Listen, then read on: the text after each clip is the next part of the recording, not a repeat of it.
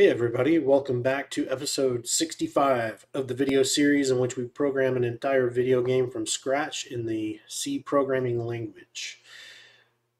First, before we begin, let's take a look at any questions or comments that we received since the last video. Okay, commenter says, have you considered a tile-based rendering paradigm? It could massively increase performance for a game such as this. So to answer your question, yes, I have considered it. But since we're already pumping out like 4,000 frames a second, doing just what we're doing, I don't feel a big need to switch over to something like that just yet. So maybe if way on down the road we actually try to port this to something that is, severely low powered like a Raspberry Pi, or it'd have to be even more low powered than that, like a wristwatch or, you know, a digital pregnancy test or something. I don't know. In that case, if we have to go and try to make this game work on hardware that is that bad or that slow, then yeah, we might investigate something like a tile-based rendering paradigm, as opposed to simply drawing literally every pixel on every frame. Okay, next comment says, have you tried the version of Clang that you can integrate into Visual Studio? You might notice some performance increase there too. Also, you don't really need WinDBG to debug programs written with standalone Clang. You can still use the Visual Studio debugger. Yes. So the whole point of me bringing in the Clang compiler and making this project compatible with the Clang compiler in the previous couple episodes, I think it was mainly just to show you some alternatives. I want to show off some different tools, and show you that you have options, that you don't have to use Visual Studio if you don't want to. We also will probably be using VS Code at some point in the future. So yeah, I mean, there is and I mentioned this. Earlier, whenever I started working with Clang, is that there is a version that integrates with Visual Studio, but the whole point was to show you an alternative to Visual Studio. And the same thing with WinDBG. Yes, you can absolutely use you can use Visual Studio. You can use the debugger inside of Visual Studio to debug external executables. You can also use the performance profiler on external executables as well, in case you didn't know. I just wanted to show you alternatives to Visual Studio. That was the main reason for me showing WinDBG. It's not that you have to use it. It's just I wanted to show you that there are more than one ways to do it. There are multiple tools out there. Next commenter has a comment on last episode. We talked about the volatile keyword. Volatile equals, whenever you are doing something with this, always load it out of memory. Don't assume. Don't optimize. Yes. That's what I said, right? That's what I was trying to say. Have you done any work on the rounded windows yet? I did a quick test run of it, and it didn't look too good. I think you need to make the borders 2 pixels thick or drop the angle more and come up with a new color for anti-aliasing. The double thick border would probably be the better solution, both ease of implementing and in looks. So that makes a lot of sense, and this same person, he actually submitted a pull request that we're going to look at here in a minute. Next commenter says, really dumb question. Why not use time.h? Well, because I think time.h is pretty much only used in like Unix and Linux operating systems. I don't think Windows even has a time.h, and if it does, I don't think I've ever seen anyone use time.h before on Windows. It's just not necessary. Next commenter says, could you use the goto method and have different labels within your process hero input function instead of making functions for every game state? That way you can still have the key press data at the top, and the switch statement would just kick you into different labels of the function, and you would terminate each label with a goto exit so that it doesn't go into the other state code. Yeah, we could do that, but I don't think we will do that because a lot of the process player input code logic can get pretty complicated for some of these game states. So it doesn't make sense to cram all the stuff together into one function when you can break it apart into several different functions. I think it makes a lot more sense to have it broken out into separate functions, just to keep things clean. There's nothing technically stopping us from doing that, though. I just don't necessarily see a reason to try to cram everything into one function. All right, that does it for the comments. Now, next I want to go to GitHub and take a look at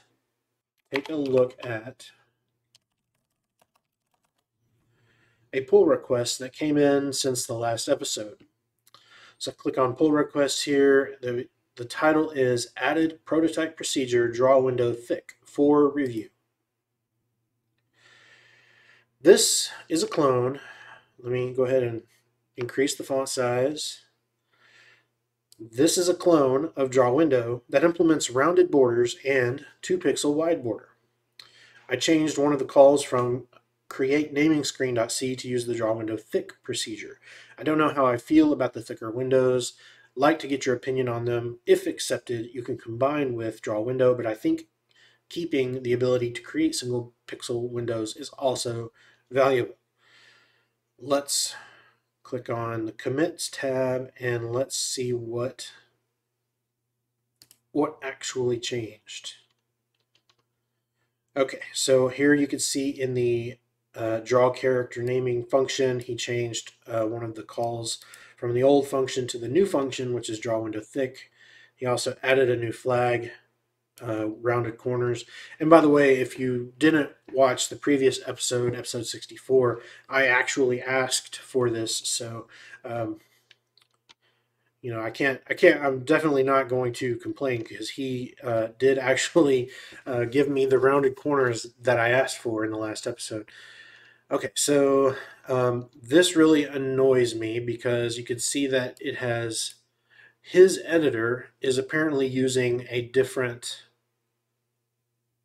encoding. It's apparently using a different character encoding than mine because his editor turned this little dash, em dash, or hyphen, or whatever you want to call it, into that character, whatever that is.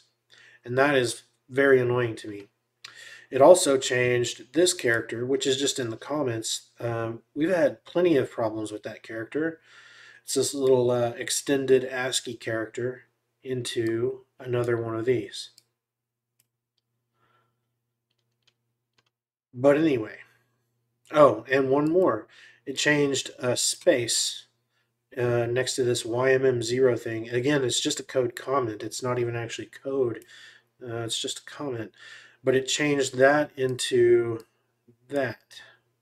So apparently his text editor encodes a space differently than mine. Or apparently I'm using some sort of space that isn't really a space. It's maybe some sort of Unicode space. That's super annoying. I hate it. I'll try to fix it. Anyway, here is his new function.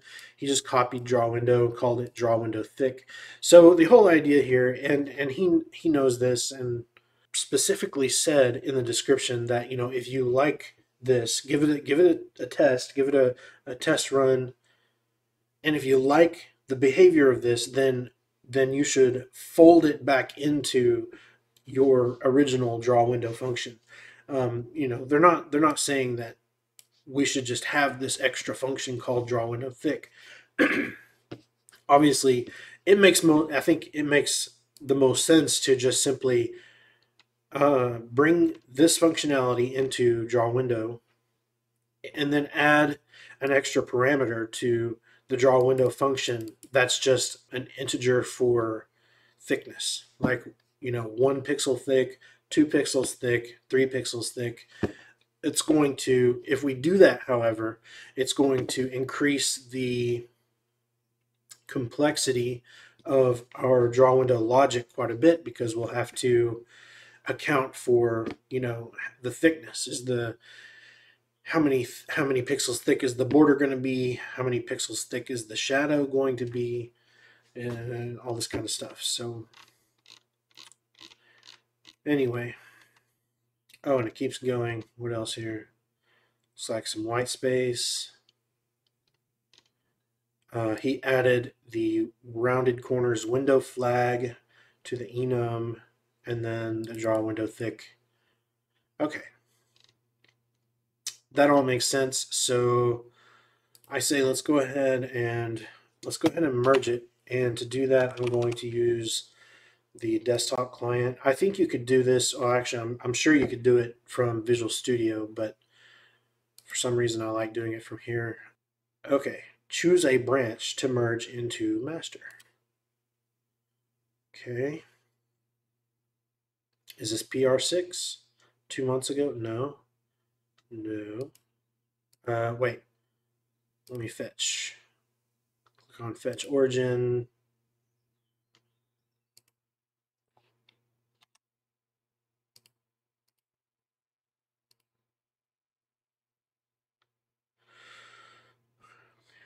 Leave my changes on master.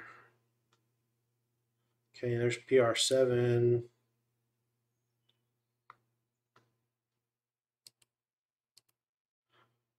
Switch back to master. Now PR7 shows up here for some reason. Recent branches. I don't know why I had to switch over to the PR7 branch and then switch back to master in order to pull PR7 into master. I don't get it, but it works.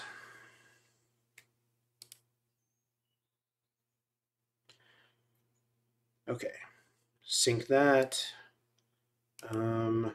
Restore my stashed change, which is simply was simply a change to the Visual Studio project file itself. It was basically just removing warnings from header files that had angle brackets around them. Let me open the project and I'll show you what I'm talking about. As you can see, the pull request is successfully merged into master now. But anyway, the last time I looked at this, I was having this problem with Visual Studio. And again, I don't understand. Sometimes Visual Studio does things that really annoy me. In fact, every single episode, Visual Studio does something that annoys me. But on this particular day, what Visual Studio decided to do was start throwing 400 warning messages again from all these external headers. See this, I'm in main.h right now, and then I push warning level 3. I include windows.h, xaudio2, all these external header files over which I have no control. Like, I'm not going to go and like clean all the warnings up out of stdio and psapi and all these things. Those are those are like built-in Windows things that I didn't write. It's not my code. So I include them, and after I get done including all those things, then I pop the warning level back to the project default, which is all warnings. The last time I opened this project, I noticed that Visual Studio once again, for some unknown reason, started throwing up warnings for all of these header files. All of them. It was just like hundreds of warnings. Even though there's, the pragma was right there in place that should have been suppressing all those warnings, but Visual Studio was ignoring it. So I'll go to project properties and over here somewhere, yeah, over here in external includes, it has these options for treat files included with angle brackets as external, which I switched to yes, and external header warning level is just turned off.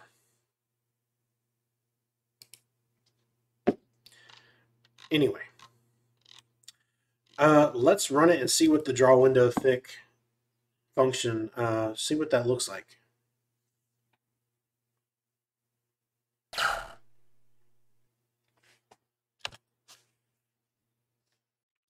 Okay, so we have our character naming screen. We have a double thick border up there, which I must say definitely does look better. I like it. So notice the subtlety here. There we go. In the upper left-hand corner, this little guy, this little pixel right here, basically has to not be drawn because it needs to be whatever the background color is. In contrast, over here on this side where we have this pixel right here needs to be the shadow color, and then this pixel right here needs to be the background color. So there's some subtlety there that goes into making a really nice looking window. And you know, I agree. It looks so much nicer that I might just um, use all windows that look like that from now on, because it definitely does look nicer. So what I'm going to do, and I'm probably not going to do it. I'm probably not going to do it right now because it's really simple. But I'm probably just going to cut their code out of the draw window thick function, paste it into regular draw window. I may add an extra parameter in there for I'll either add an integer parameter for thickness, or I may just add an extra flag for an extra window flag in my enum right down here. Something like window flag thick or something like that.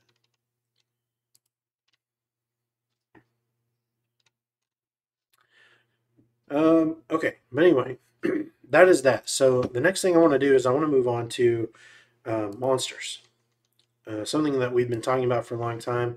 It's going to be, I think, one of the most complex parts of the game. I think once we finish the loop where we enter combat, we fight with the monster, and then return, you know, victorious from combat, and now we're back on the overworld screen. I think that's going to be one of the most complex parts of the entire game. So once we finish with that, it'll be a huge step forward and a huge burden off of my shoulders. So first thing I want to do is if I go to battle, see we have battle.h, and in the battle.h file we already have defined here a monster data structure. The monster has a name, it has a sprite, it has HP, MP for magic in case it can cast spells, I guess, and then it has an XP value that it will award you some experience when you kill it. And then I have this variable here that's just a global current monster. The idea is that we'll just switch out whatever monster you are currently fighting. Will go there. And then in battle.c we have a generate monster function, and we're going to use that function to basically randomly generate a monster. But before we can do that, we have to define some monsters. So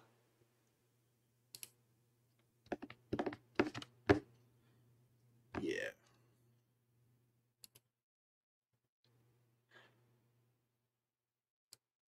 All right, I'm going to go back to main.c here and declare a couple of game bitmaps. And now I have to declare them in main.h here because I'm going to be using them across multiple C files, right? So I have to use the extern keyword because we're going to load these game assets in our asset loading thread, which is at the very beginning of the game in main.c. So we're pretty much stuck, I think, loading it here. So question is, where do I want to put it?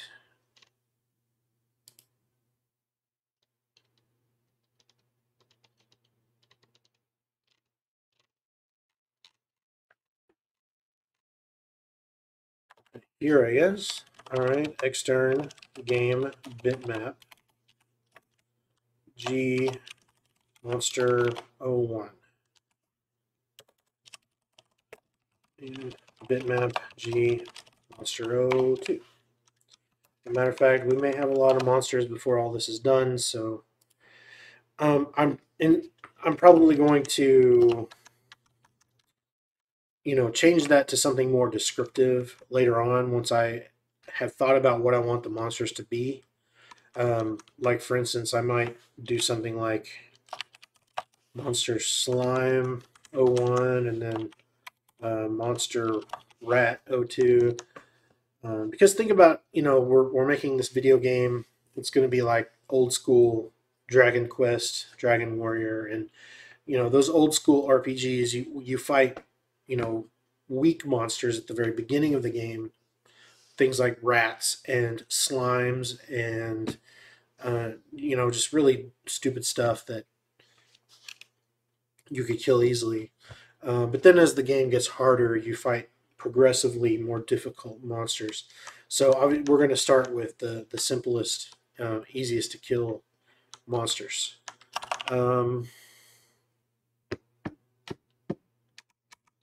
So anyway, that's like I said, that's the naming scheme I'm going with for right now. It may very well change in the future. So let's go over here. Copy that, go to main.c. I have to now initialize these to z. I have to initialize these to, well, anything. It doesn't matter what you initialize them to, they just need to be initialized to something, which is really annoying. We've talked about that a few times. It's one of the rare things about this language that I don't like, is that I had to declare the global variables with the extern keyword in the H file, and then I have to go over here and then I have to initialize them, even though global variables are supposed to be initialized to 0 anyway. So I don't really understand why I'm having to do this, but the compiler won't let me get away with not doing it, so I'm doing it.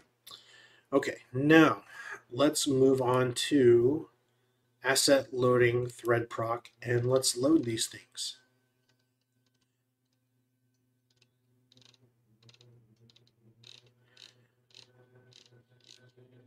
Dungeon. Okay, now we're loading monsters.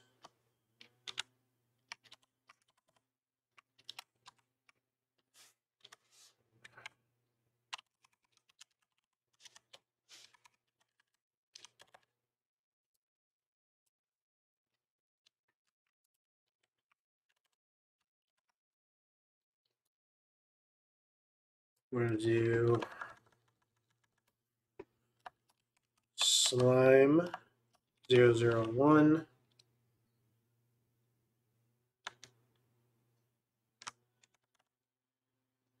And we are going to store that in the gmonster slime 001 global variable.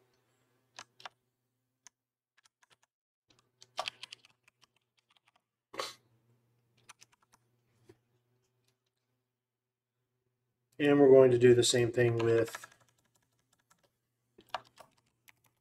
rat 001.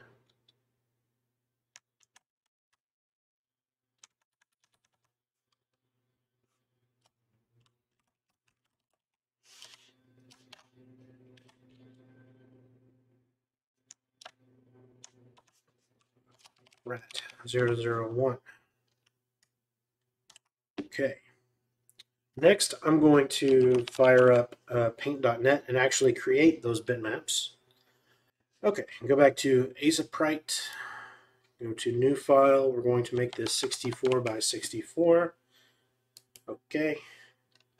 We still have our NES palette loaded, it looks like. And now we need to make a slime. So I think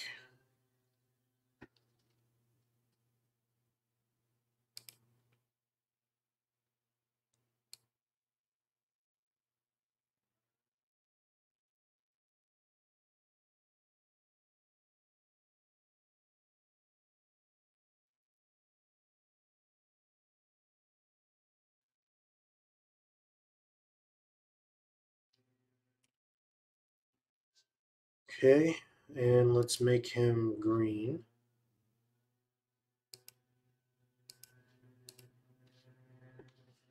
And now let's give him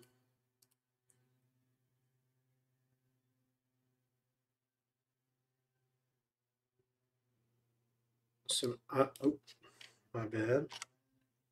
Let's go back to here.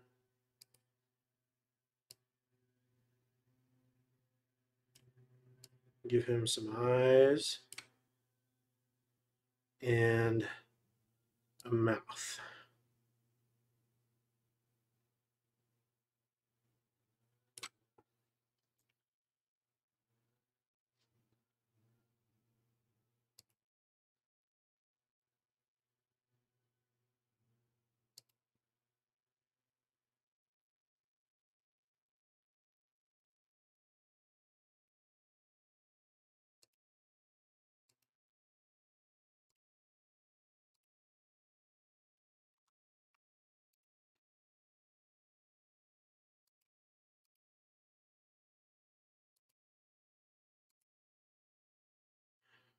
All right, black, and for some reason I feel like he needs a tongue, so I'm going to give him a tongue as well.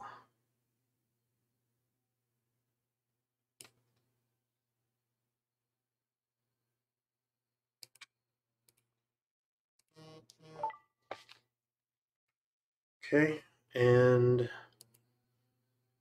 lastly, he needs some pupils.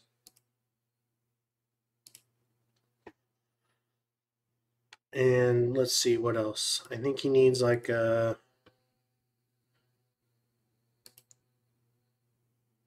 I don't know, I feel like he needs like a little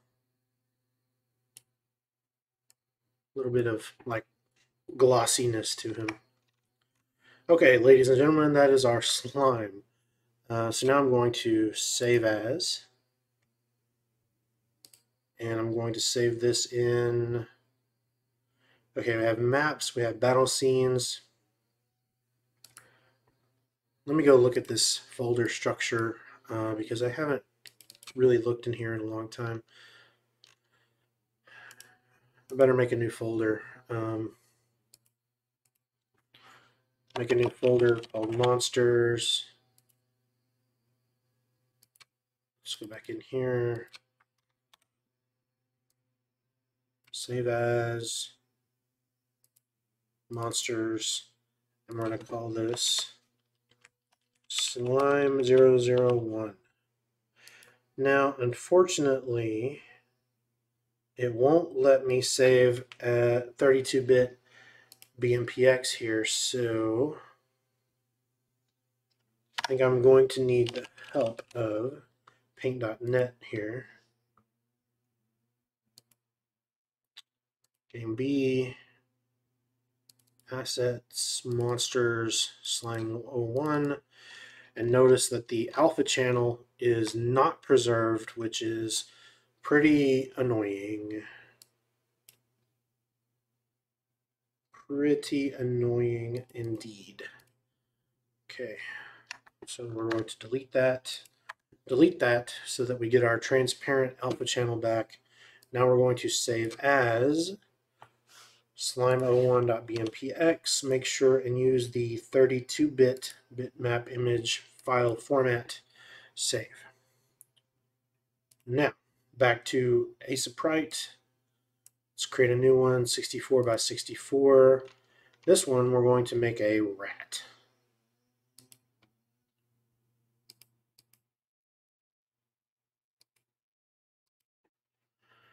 Pencil, 1 pixel thick. How do you even draw a rat? I don't really know.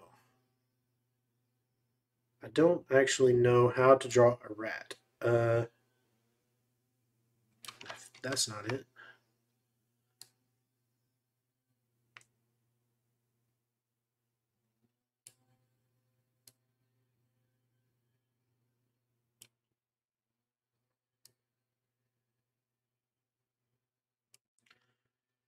Okay, I feel like that is going to be his tail.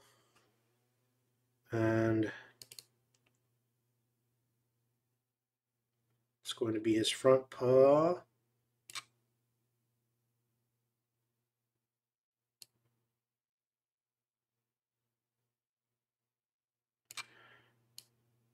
Freehanding this with the computer mouse is really awful.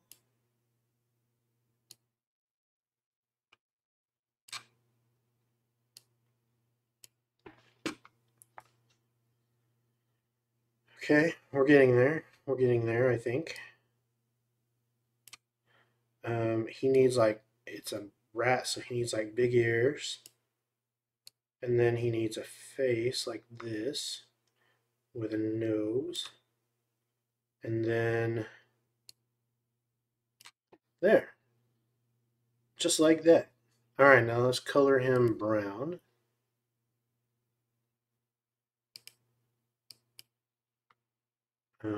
Paint bucket, brown. It's more of a red color, isn't it? Brown. There we go. Okay.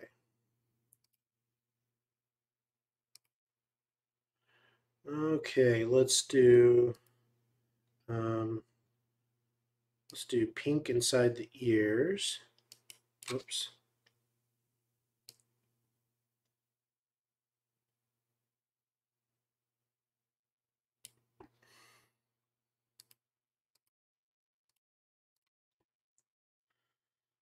Let's do, oh yeah, rats have like black eyes.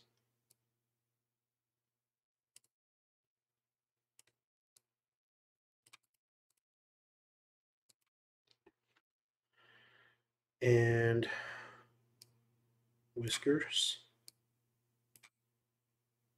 Oh, and a black nose, of course.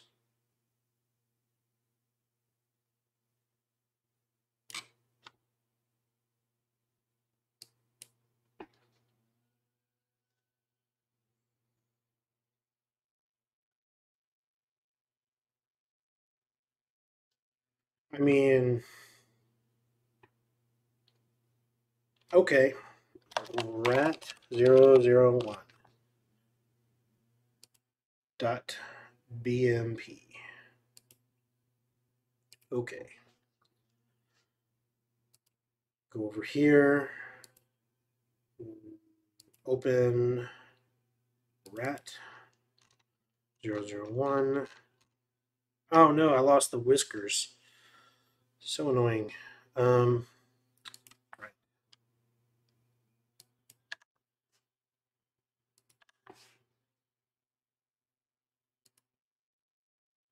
Let me draw those whiskers back on.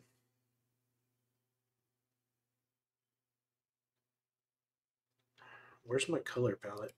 There it is. Okay, color.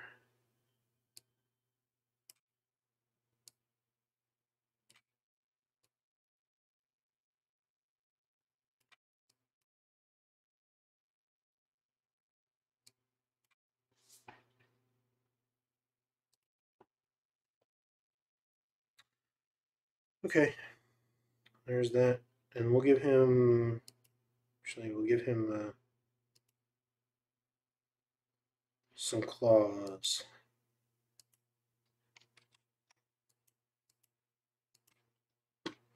Just like that.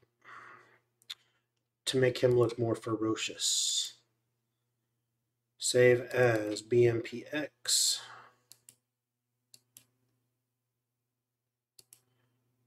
Save. Done. Done. Now we need to make sure and add those two things to our asset building script, which is copy assets.bat, yes?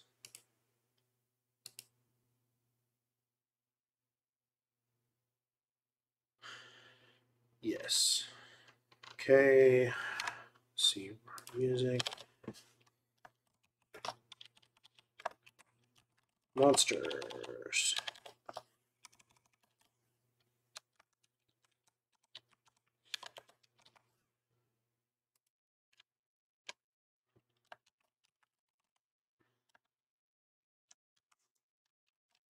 slime 001.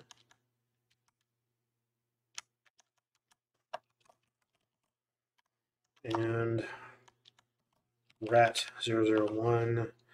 And remember, we don't maintain a directory structure inside of our compressed archive, so all of these file names need to be unique regardless of whether they are in a subdirectory or not. That should do. Save this. And then we shall run it. Let's look at the log file just to make sure that it was successful. No, it was not, because I did not name that correctly. I did not name either. I did not type either one of these things correctly. BMPX.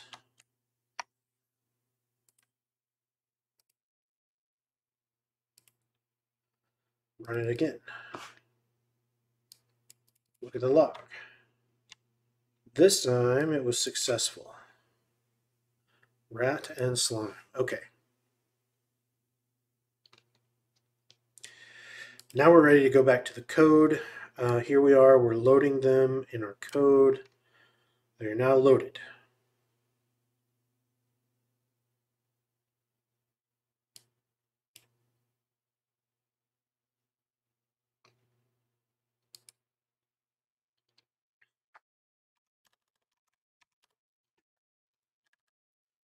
We go back to battle.h and we're going to make a monster called slime 001.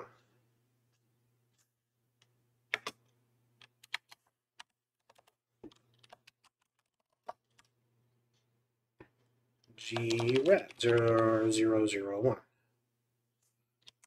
And I suppose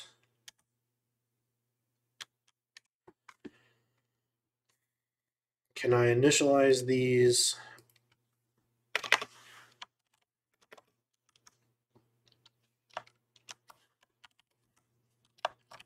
Slime.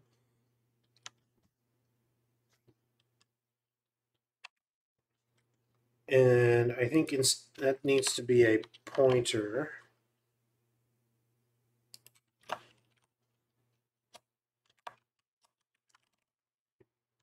To the monster slime 01 game bitmap. And then the base HP will be, I don't know, 5. Base MP will be 0 because it doesn't cast magic. And the XP will be 10. I just made those numbers up completely.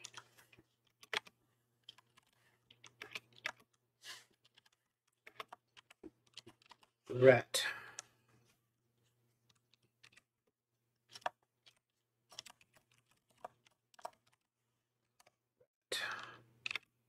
And then I guess rats will be a little bit stronger. I mean, a little bit have more health than slimes. I don't know. Again, no magic, and we'll give you a little bit more XP for a rat.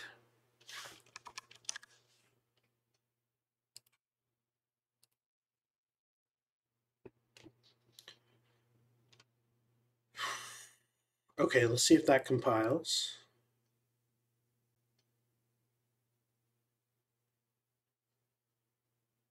Okay, these need to be... Okay, so what I don't understand is already defined in battle OBJ. So why would grat and gslime already be defined in battle.obj? Or no, I'm sorry, why would main.obj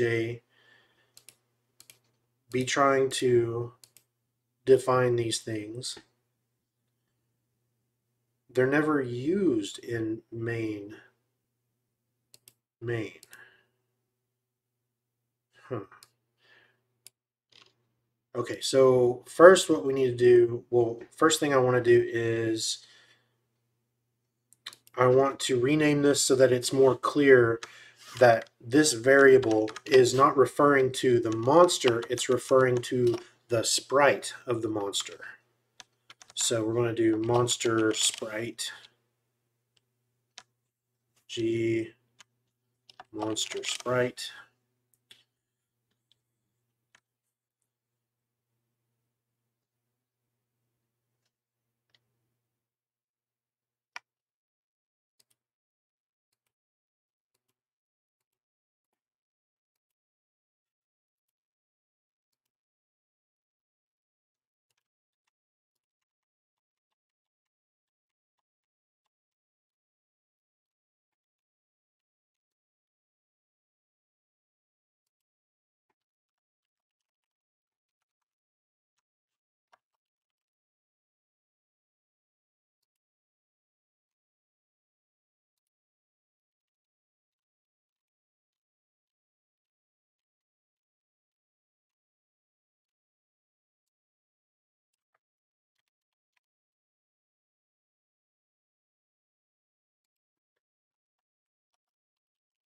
Also, just thinking out loud here, I don't really like this function. I think I should probably have a list of things instead of making all of these calls to load asset from archive.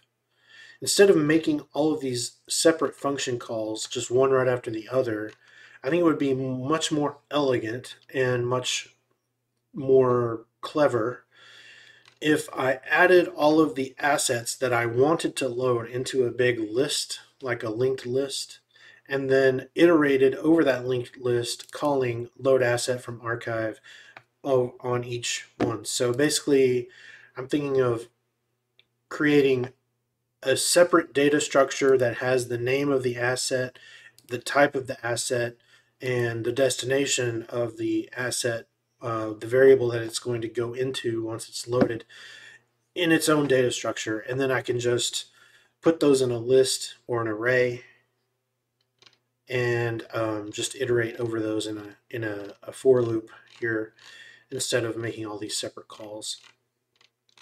That would be much more intelligent. We'll definitely do that at some point. But anyway, let's get back to the task at hand. So I've got this situation where monster sprite, and again, if I was smart, I would have just done a thing here where I right click and rename.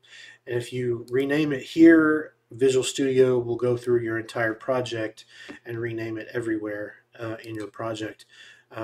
Just for the record, that's what I would do if I was smart. So let's see, rebuild it again.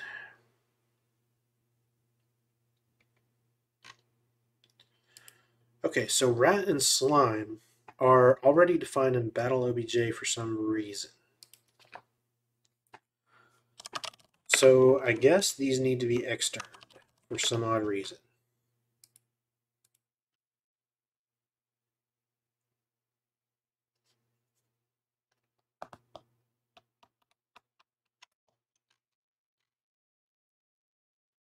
And I guess if they are extern,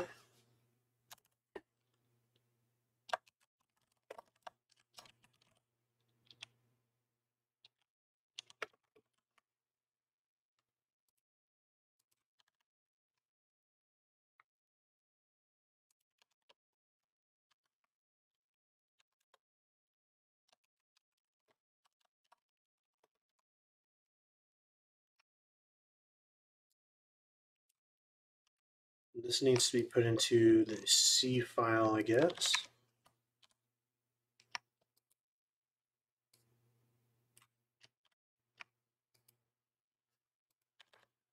I mean, it doesn't have to, but I wanted to keep it consistent with the work that we've already done in main. Now will you compile? Okay, now it compiles.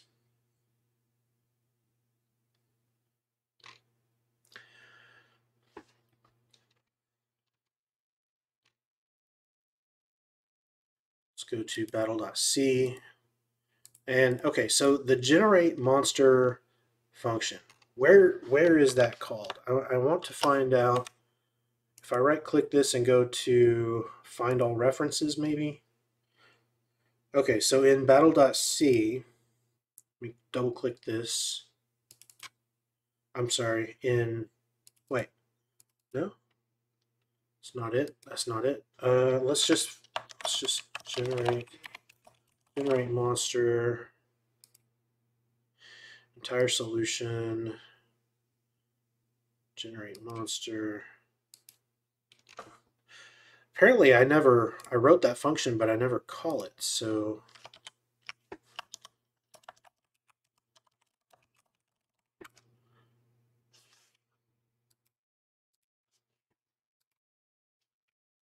Okay. Very well. So let's see, in battle.c,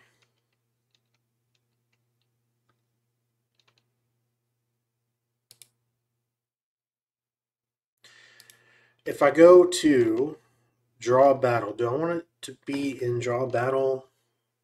I mean, I guess. I could just call it here, right?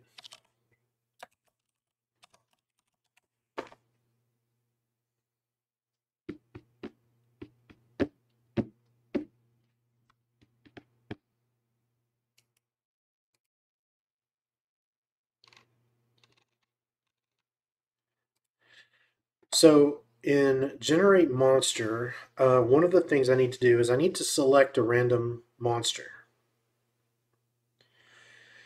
In the future, that is going to the kind of random monsters that I randomly generate is going to depend on where on the world map you are. You know, for example, the monsters that show up inside of a dungeon are going to be different from the kinds of monsters that show up outside. And maybe on this island over here, there's a different set of monsters. On this continent over here is a different set of monsters. But for right now, I'm just going to, let's see, monster, we'll do outdoor monsters.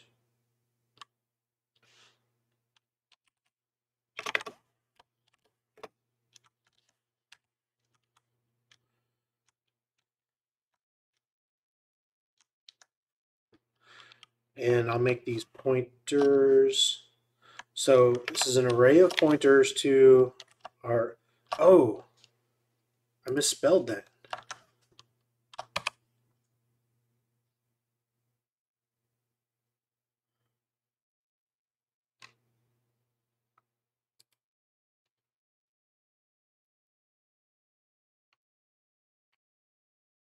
That's interesting. Okay. G slime 001 and G rat 001. Okay. There we go. It's good.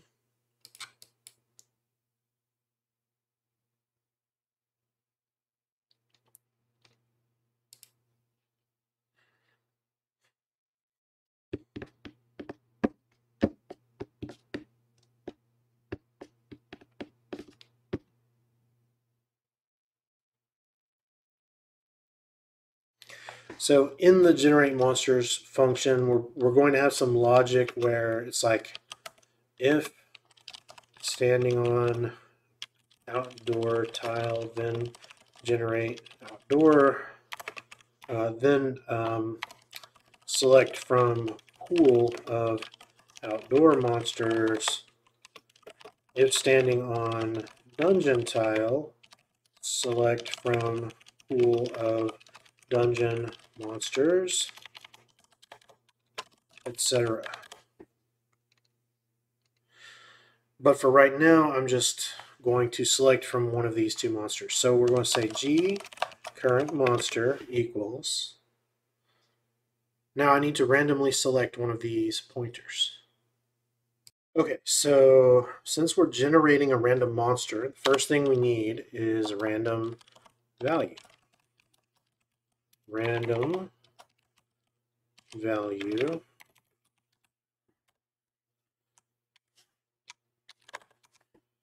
And then we're going to call our good friend rand_s, saving the result in random value.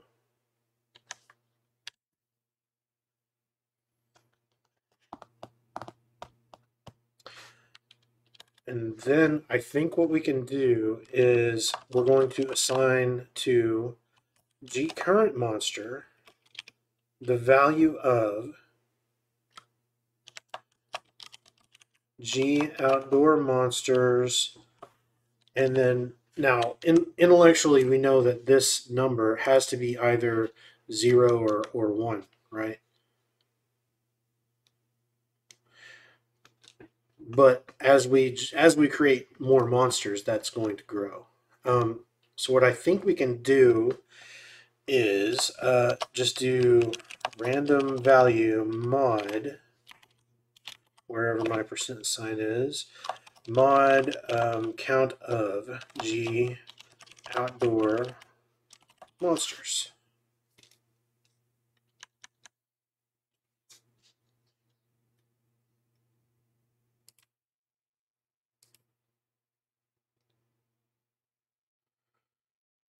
Right? Oh, right. Can't do that. Let me think about this. And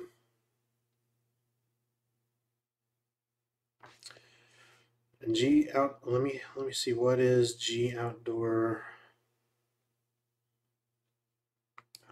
H. That should probably be a pointer. gCurrentMonster ought to be a pointer.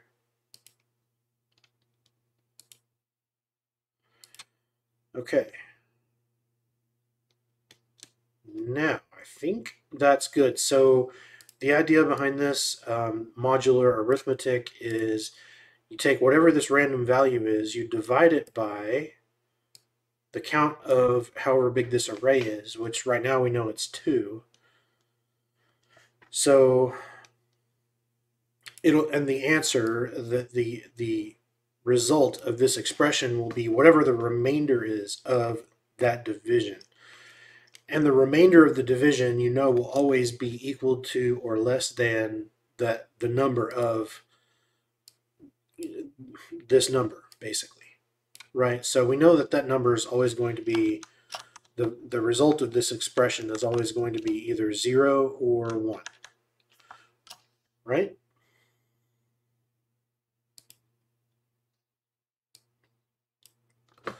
So if I do get random and get some big number there, if I do get random mod 2,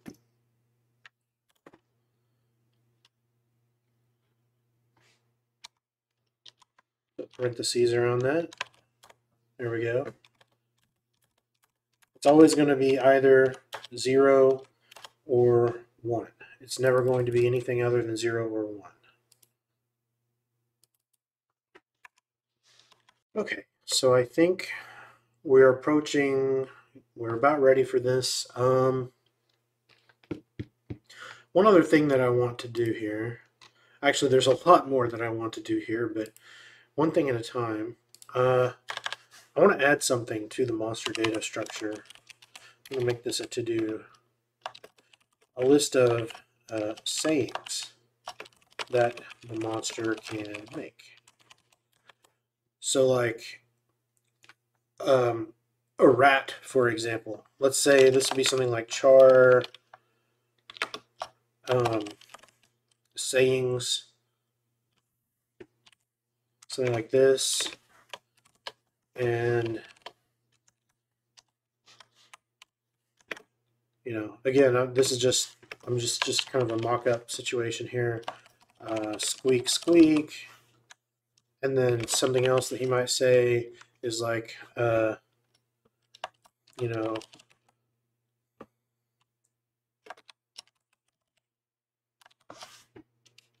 right?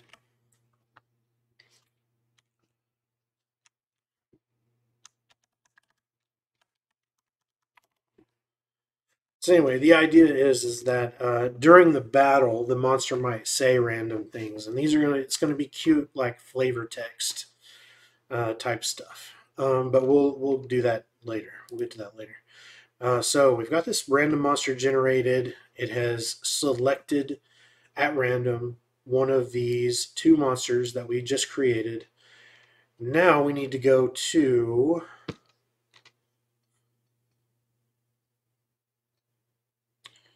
draw. We need to go battle.c, go to draw battle, and then, okay, now our battle scene, we already selected that. Generate monster.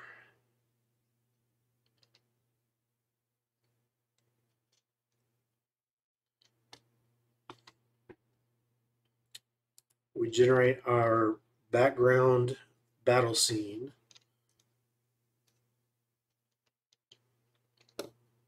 And we also need to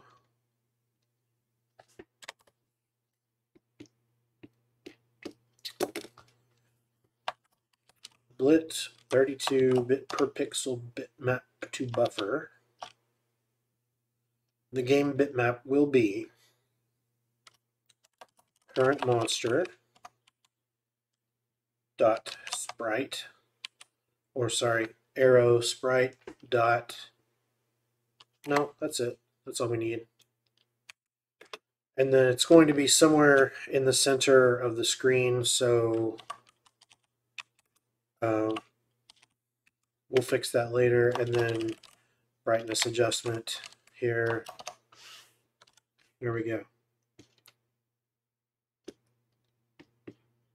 Now let's run it, see what happens.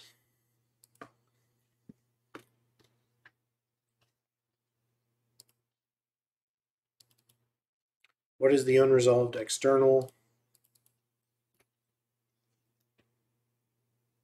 Really?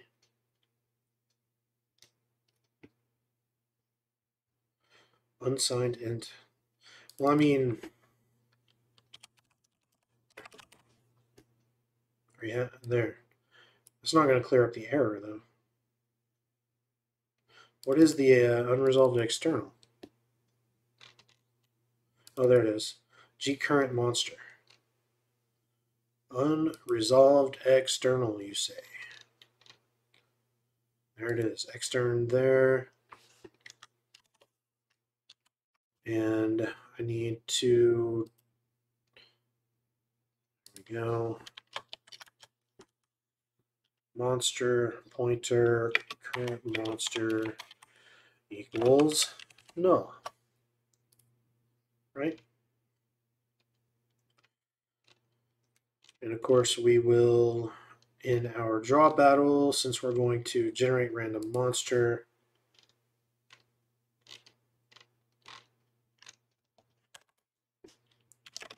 if G current monster equals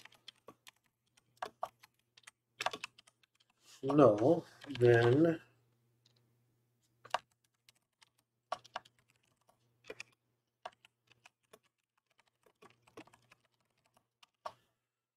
we crash. Okay, how about now? Are we ready to run? Okay, we're running. I do like those double thick window borders. They look pretty nice. Now let's see what happens when we encounter a monster.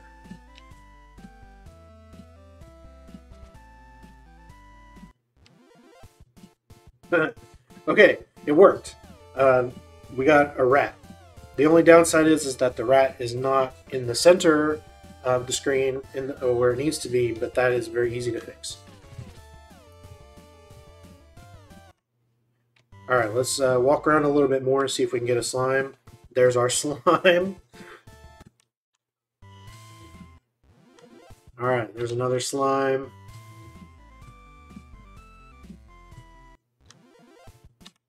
Three slimes.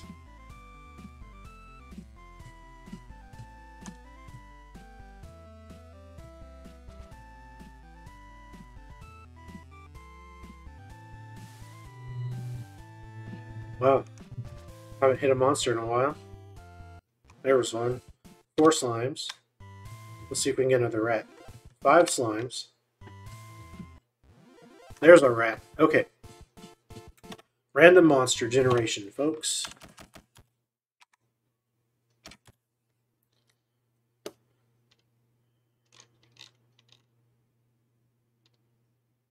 What is the warning about? Dereferencing null pointer, G-current. Yeah, I mean,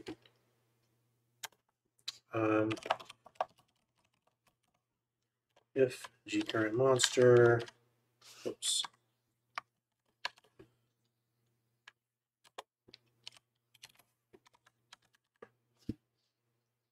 Did that at least get rid of the warning?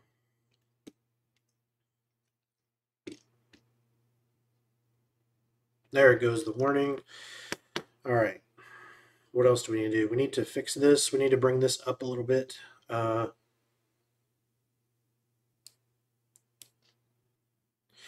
right, so let's do that. Let's be a little more scientific about this. We know that the middle of the screen is going to be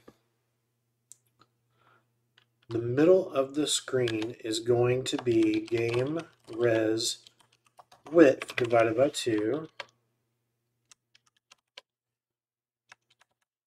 minus the width of the monster sprite divided by 2.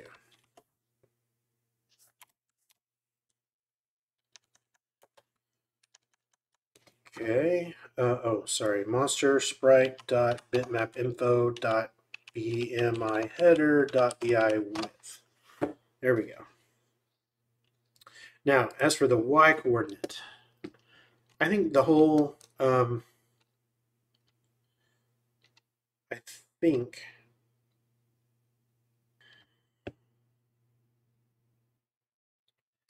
think the whole battle scene needs to be lifted up a bit.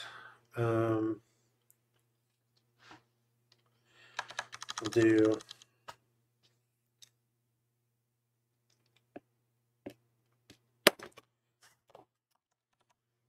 middle game res width divided by 2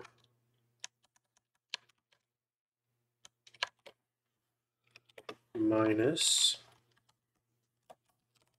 battle scene dot bitmap info dot bmi header dot bi width. And as for the y coordinate, let's just try. I don't know what that should be yet.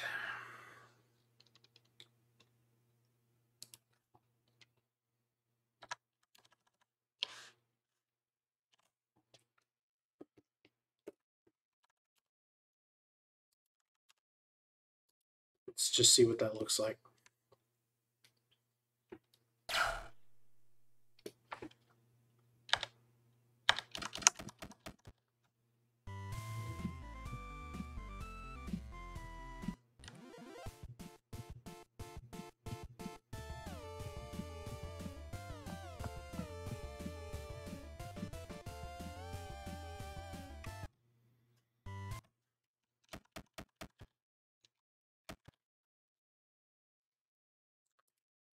My bad. This should be divided by 2.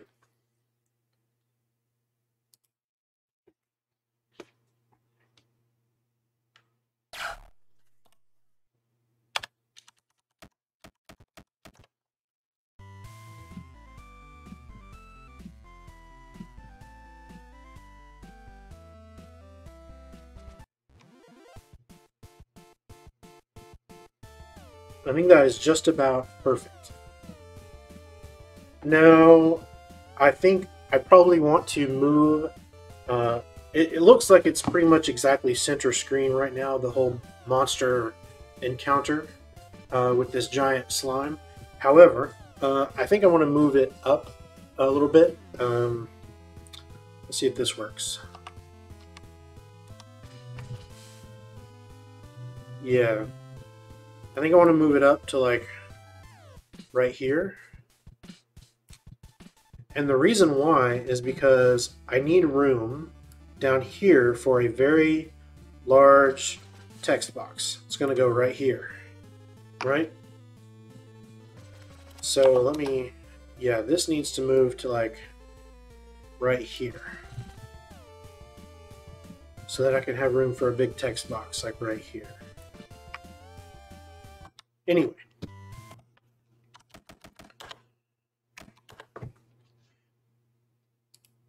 I think I think that pretty much does it for today. You know, I basically just need to,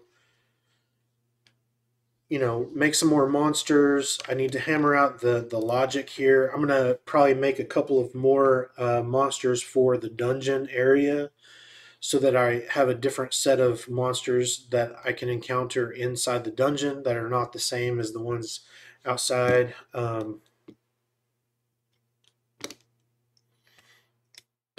Yeah, I think that's it. That is random monster generation. So that is all I have for today, folks. As usual, if you enjoyed what you saw and you want to continue watching me develop this game and keep watching as this game grows and matures into something really cool, then please hit the subscribe button. Please hit the like button. Hit the follow button, notify button, all that stuff. Tell your friends about this cool channel. Also, if you have any questions or comments, please leave your questions or comments on the video. I will address any interesting questions or comments in an upcoming episode. You can follow me on Twitter. You can find me in various places on the web. One last thing, don't forget we have a companion GitHub repository to go along with this. I keep it updated in step with the episodes so you, dear viewer, can follow along at home. And that's all I had for today. So again, thank you very much for watching, and until next time, goodbye.